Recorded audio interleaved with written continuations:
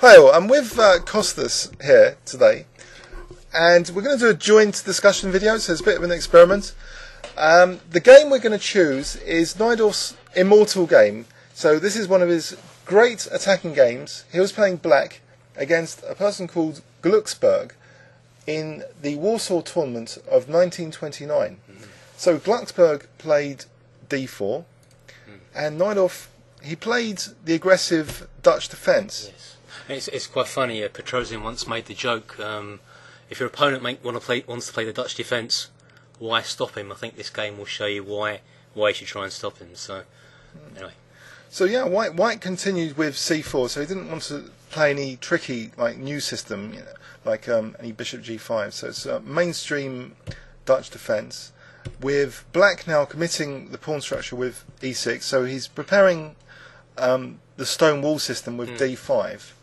And often that's giving White a clear strategy of trying to exchange off dark squared bishops to get onto the dark squares. So White plays knight f3, and now Najdorf does commit the pawn to d5. So he's got that kind of stonewall pawn structure.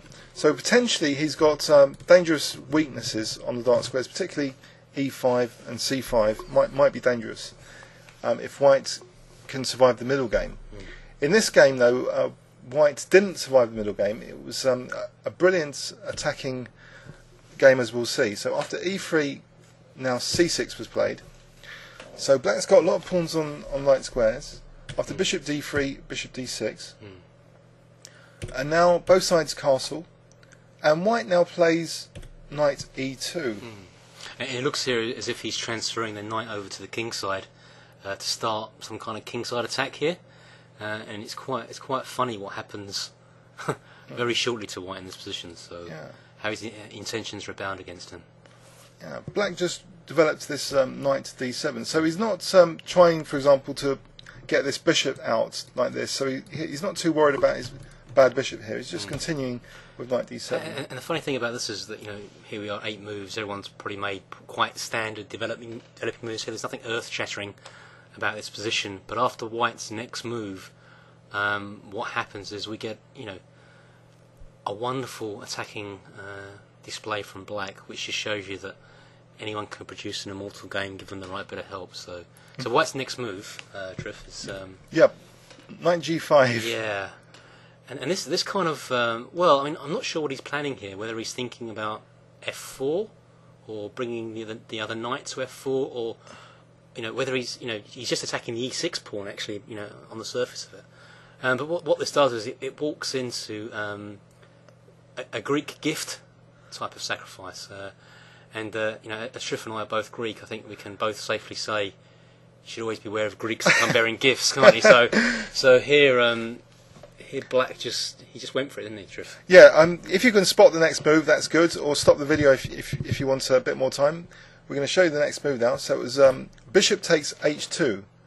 So immediately, if the White king takes on h2, then it would seem as though, let's have a quick look at that. If king takes h2, then Black has knight g4 check, and after the king moves, say g1, then queen takes g5. Yeah. And he's basically a pawn up already, isn't he, for nothing here, because he's grabbed the piece back on g5.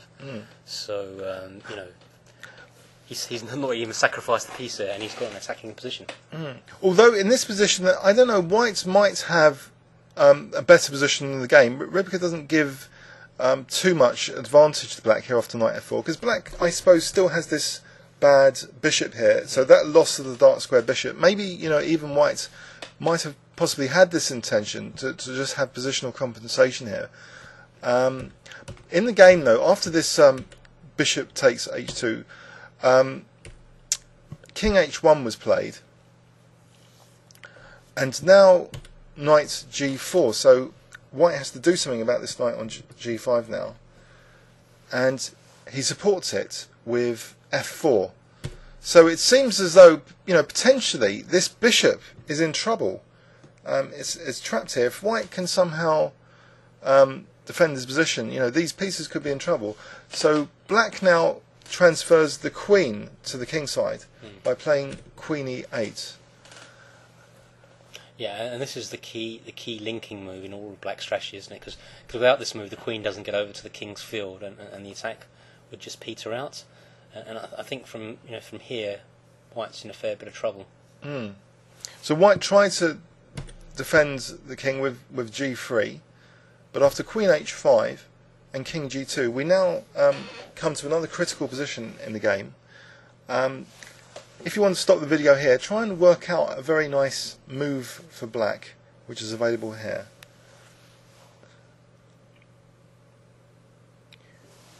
Right, so the move that black played now is to vacate the h2 square. So he played actually bishop g1, so he's got this threat now of queen h2 mate. So white has to do something about that threat. And actually he plays knight takes g1.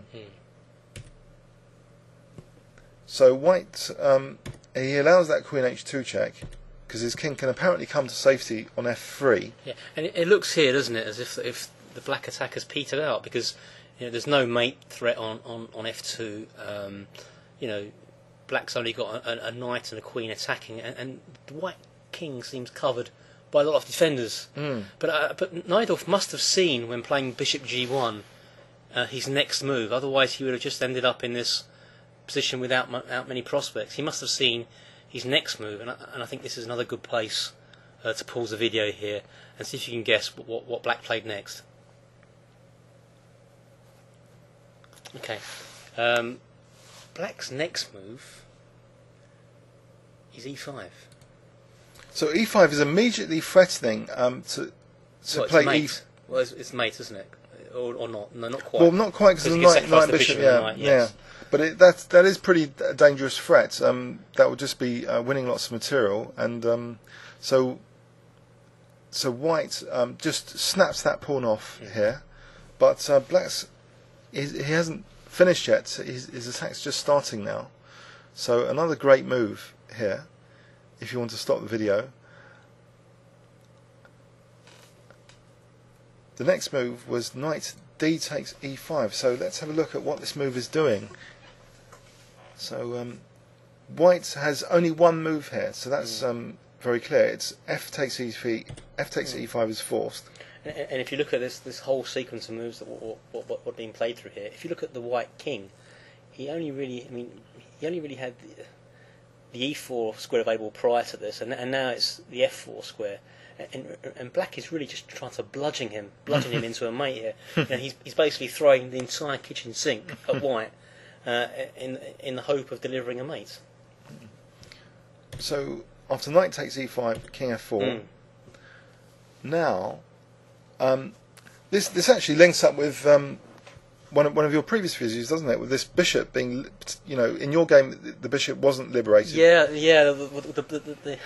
The white side, where I said it's really important to stop black playing f4. I mean, in that game, black didn't have his queen on h2, but I mean, in the Dutch defence, he plays f5. He always wants to play f4.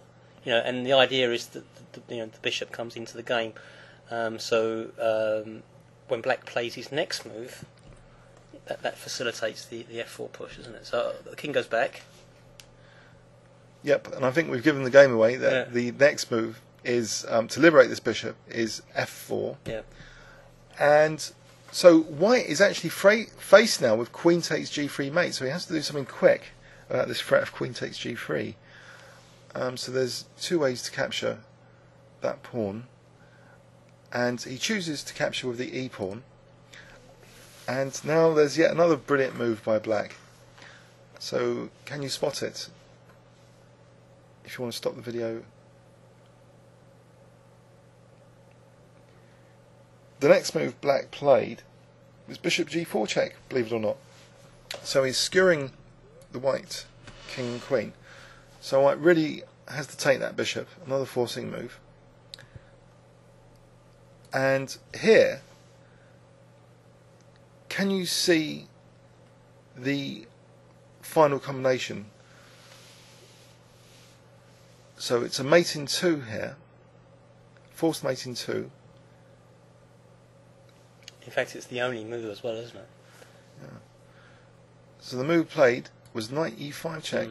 So white has to take that, and now this F file is under black's control of this rook. And so black finished off the game very elegantly. So there's a mate in 1 here. If you want to stop the video to try and find it. The mate in 1 was H5 check. So it was an absolute masterpiece, really, how the white king was brutally attacked. I mean, we can only guess, but you wonder how much of this Najdorf saw when he went for the initial attack. I mean, at some point he had to commit material, didn't he? When he basically allowed his bishop to be entombed on H2. So he must have, had the sense that he could, he probably wouldn't have seen the final position, but he must have had the sense that he could drive the white king out into the open by sacrificing material. Yeah, it's a really impressive attacking game. I hope you enjoyed that. Please leave any comments on YouTube. Thanks very much. Thank you.